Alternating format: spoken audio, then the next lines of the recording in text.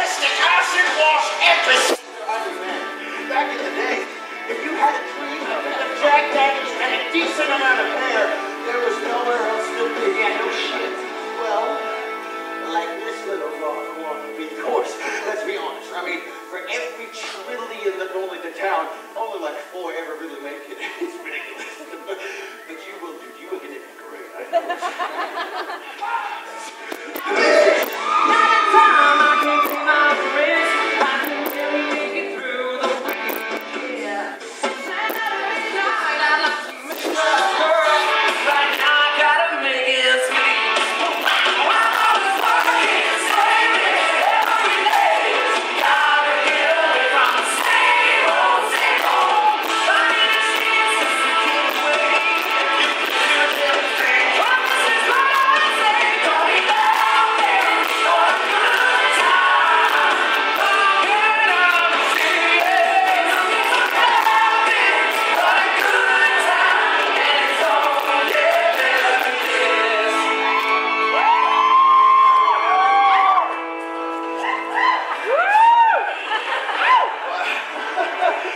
can I say?